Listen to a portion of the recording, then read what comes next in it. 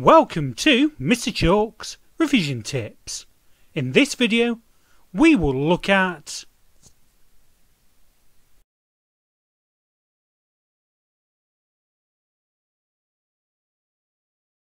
specific immune response is a response that is not specific to a particular pathogen. So this is also referred to as the innate immune response. There are some other ways that the body will stop itself becoming infected. So physical barriers such as the skin, gastrointestinal tract, respiratory tract, eyelashes and so forth will all go and trap pathogens and destroy them.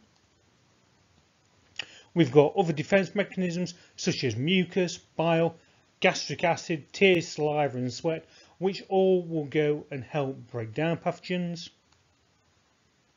And there are some general immune responses, so things like inflammation or compartmentalising pathogens so they can no longer get any further.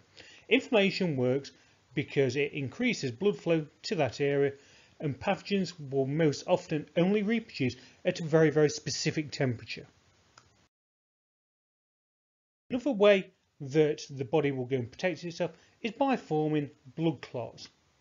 So blood clot is a thickened mass of blood and other tiny substances called platelets, and these clots stop excess bleeding. So a blood clot forms as part of a cascade process, and there are many different chemicals and proteins that are involved in this. So the general way that it starts is by an injury, so a small tear in the blood vessel wall, and that causes bleeding. That then leads to a constriction of that blood vessel. So this is to help control blood loss. So the vessels around it narrow, which limit the amount of blood that's flowing to that area. A platelet plug is formed.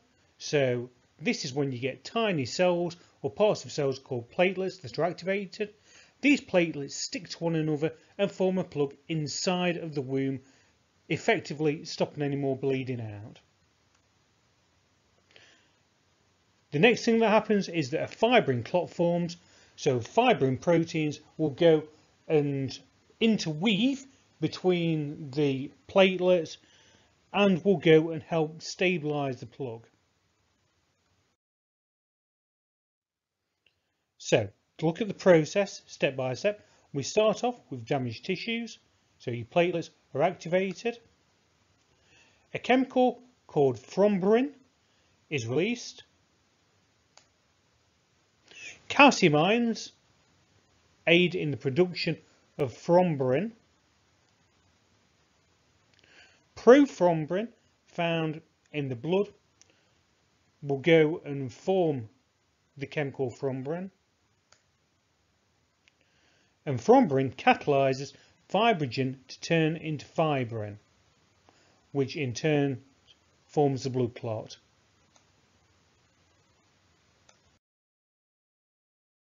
That will go and help in the immune response are histamine.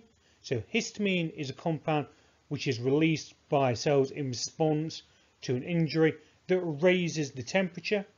Histamine is often associated with allergic reactions. And cytokines. So cytokines, there is a number of different types of cytokines, such as interferon, interleukin, and other growth factors, which are secreted by certain cells in the immune system that have effects on other cells.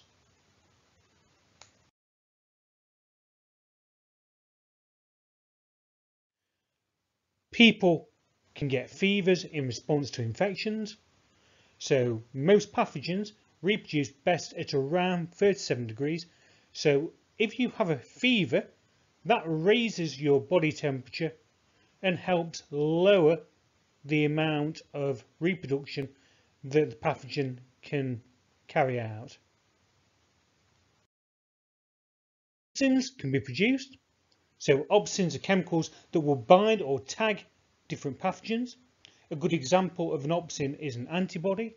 So these antibodies will go and bind to specific antigens on the cell surface of the pathogen or the surface of the pathogen, and either go and cause them to agglutinate, so stick together, or will alert the rest of the immune system, so things like phagocytes, that they need to go and destroy that cell. So cytokines are produced by a number of different cells. So cytokines act as cell signaling molecules informing other phagocytes that the body is under attack. These then cause the phagocytes to go and move towards that area.